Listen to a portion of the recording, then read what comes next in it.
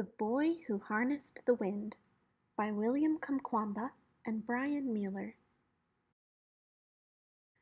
In a small village in Malawi, where people had no money for lights, nightfall came quickly and hurried poor farmers to bed. But for William, the darkness was best for dreaming. He dreamed of building things and taking them apart, like the trucks with bottle cap wheels parked under his bed, and pieces of radios that he'd crack open and wonder, if I can hear the music, then where is the band? His grandpa's tales of magic also whispered in the pitch black of his room. Witch planes passed through the window, while ghost dancers twirled around the room, as if 100 men were inside their bodies. At dawn, in the fields, William scanned the maize rows for magical beings. Then he wondered as a truck rumbled past, how does its engine make it go? Pay attention to where you throw that hoe, his father shouted. You'll cut off your foot. For all its power over dancers and flying things, magic could not bring the rain. Without water, the sun rose angry each morning and scorched the fields, turning the maize into dust.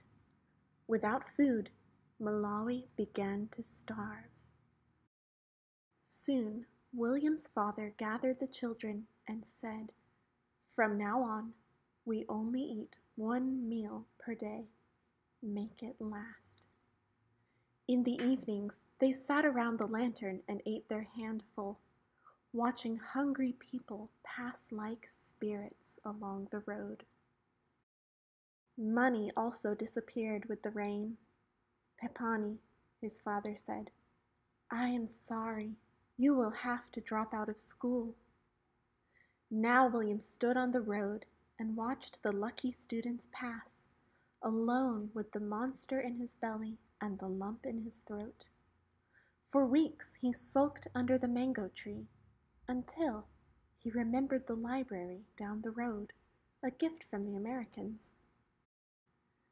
He found science books filled with brilliant pictures. With his English dictionary close by, William put together how engines moved those big trucks, and how radios pulled their music from the sky. But the greatest picture of all was a machine taller than the tallest tree, with blades like a fan. A giant pinwheel? Something to catch magic? Slowly, he built the sentence. Windmills can produce electricity and pump water. He closed his eyes and saw a windmill outside his home, pulling electricity from the breeze and bringing light to the dark valley. He saw the machine drawing cool water from the ground and sending it gushing through the thirsty fields, turning the maize tall and green, even when farmers' prayers for rain went unanswered. This windmill was more than a machine. It was a weapon to fight hunger. "Majesty a Mvepo," he whispered. "I will build electric wind." In the junkyard, pieces appeared, like rusted treasure in the tall grass. A tractor fan, some pipe, and bearings and bolts that required every muscle to remove. "Tonga!" he'd shout to the birds and spiders, holding up his prize. But as William dragged his metals home, people called out, "This boy is masala. Only crazy people play with trash." After many weeks, William arranged his pieces in the dirt. A broken bicycle, rusted bottle caps, and plastic pipe. Even a small generator that powered a headlight on a bike. For 3 days he bolted, banged, and tinkered, while chickens squawked and dogs barked and neighbors shook their heads, saying, "What's Masala doing now?" His cousin Geoffrey and best friend Gilbert soon appeared. "Muli Blanji," they greeted. "Can we help with electric wind?" "Grab your pangas and follow me," he said, and took them into the forest. Together they swung their sharp blades into the trunks of blue gum trees, then hammered them together to make the tower. Standing atop, William shouted, "Bring it up!" while the boys tugged and heaved. A crowd gathered below and gazed at this strange machine that now leaned and wobbled like a clumsy giraffe. Some giggled, others teased, but William waited for the wind. Like always, it came. First a breeze, then a gusting gale. The tower swayed and the blades spun round. With sore hands, once slowed by hunger and darkness, William connected wires to a small bulb which flickered at first, then surged as bright as the sun. "Tonga!" he shouted. "I have made electric wind!" "Wachita buena!" a man yelled. "Well done!" As the doubters clapped and cheered, William knew he had just begun. Light could not fill empty bellies, but another windmill could soak the dry ground, creating food where once there was none. Majesti a mvepo. Electric wind can feed my country, William thought. And that was the strongest magic of all. The Boy Who Harnessed the Wind is the true story of William Kamkwamba, who was 14 years old when his village in Malawi was affected by a famine. William was inspired to create a windmill capable of turning the power of the wind into electricity. I love how he calls a windmill a giant pinwheel at first. Let's see if we can create one of those together. Let's start with a sheet of square cardstock.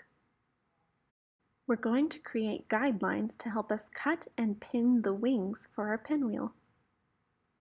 Using a ruler as a guide, create a diagonal line crossing the center of the square. Rotate the paper and create another line so that they cross in the very center. We'll cut along these guidelines to create 4 triangle shapes from our square, but we won't cut all the way through, so let's mark where to stop. Find the ½ inch mark on your ruler. Line up your ruler along the guidelines and make a mark 1/2 inch from the center point on each line.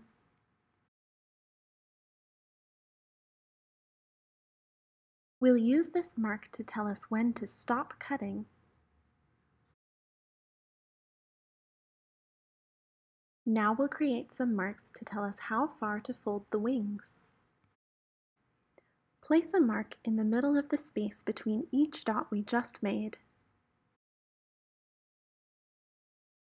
Here are our finished markings. Now it's time to cut our wings. Cut along each line and stop at the mark that we made 1/2 inch from the center. Make sure to use safety scissors and ask a grown-up for help if you need it.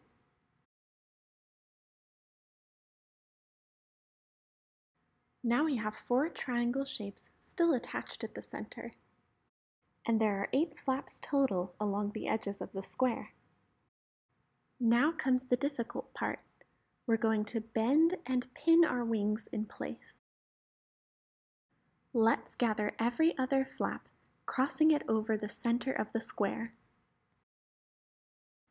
Make sure to line up the corner with the marking opposite the flap, making it cross over the center.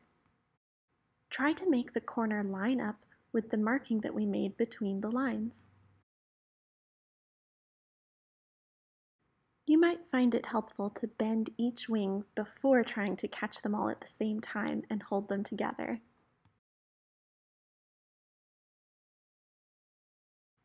Gently bend the wing over without folding it down completely. Hold it in place with your finger. We'll repeat this for every other flap.